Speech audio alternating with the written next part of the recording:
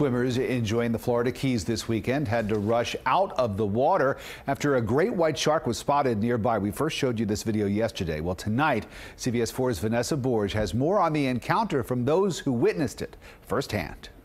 Nothing says Florida like surf, sun, and sand. But this exchange student from Thailand got a lot more than she bargained for.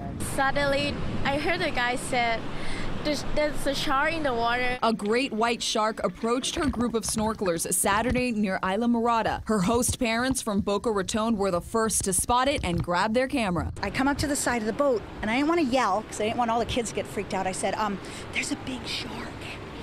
And he says, yeah, we have sharks. I said, no, a big shark. Christine Pozniak says everyone got out of the water and they didn't panic. To her, the shark looked like a submarine. Yeah, it was so big, like really big. We talked to the expert. Dr. Stephen Kimura says great white sharks spend winters in the Keys, but he says it's rare to see one in the water this shallow. Even more unusual for it to hang around as long as 30 minutes.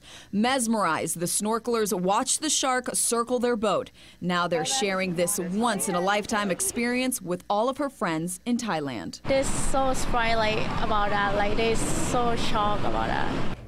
Even with that newfound respect for what's out in the ocean, this family says a great white sighting is not keeping them out of the water. In fact, they went snorkeling about 30 minutes after the shark left. And this was just one of two great white sharks spotted in the Keys this weekend. The second one was spotted off Key West by a fishing team. In the newsroom, Vanessa Borge, CBS 4 News.